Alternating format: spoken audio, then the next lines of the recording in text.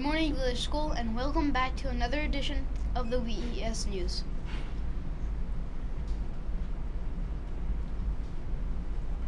I hope everyone had a great Thanksgiving break. Your newscasters are Anna from the Brown Stefanisko class. And also Stefan from the Brown Stefanisko class. Today is Monday, November 26th, and it is a day 3. Today's character education thought of the day is... Think about the people who take care of you and make sure you thank them. Now to Anna at our weather center. Today will be mostly sunny. The current temperature is 43 degrees. The high is expected to be 50 degrees with a low of 37. The current humidity is 100%. Tomorrow will be mostly sunny with a high of only 41 degrees and a low of 31. Looking at the radar, we see rain heading our way from the west. There will be no recess today because of the early dismissal schedule. Our moon is waiting towards the new moon. We will have a new moon in about 2 weeks. Thanks, Hannah. Today's lunch will be Baja bean tacos. And don't forget the sides and veggies.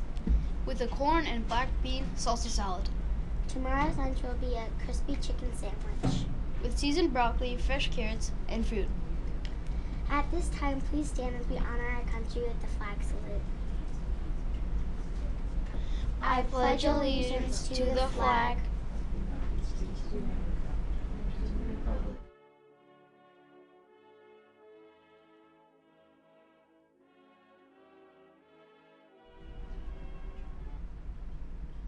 Keep collecting for our young scholars. First goal is to collect money for the dinner, then we can move on to gifts. Today we will be following the early dismissal schedule because of parent-teacher conferences. We get back to our regular schedule tomorrow. Looking ahead in the week, 4th graders have an assembly on electricity on Wednesday. The Franklin Institute always puts on a good show. For the VES News Network, this is Anna signing off. And Stefan signing off. Tune in tomorrow for the next edition of the VES News. Have a marvelous Monday and a great week.